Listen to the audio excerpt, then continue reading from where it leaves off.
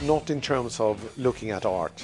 I enjoy art fairs, I think, mainly because it's a good moment to meet a lot of people in the field. It is art because it's quite a subversive concept. It is science because it uses science.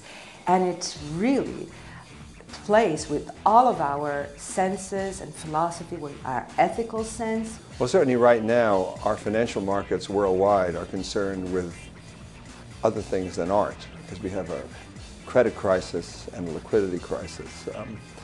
But those who work in this thing and do well also have an interest in art. So yes, in boom times, more people get interested in art. The development of the visual arts themselves in that period have created a greater intimacy with popular culture and popular imagery and the entertainment industry than existed before.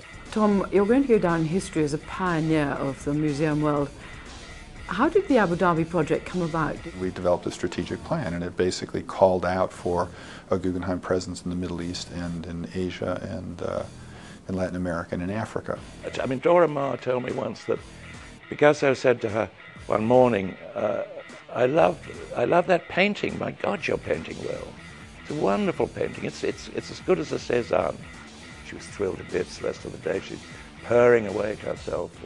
Pablo thinks I'm as good as Cézanne. And that evening, over dinner, apropos nothing at all, Picasso suddenly said, I think Cézanne's full of shit, don't you? I need money to pay my rent, so that my galleries sell my work, so art fairs is a tool. I personally don't go very much to art fairs because it stresses me out.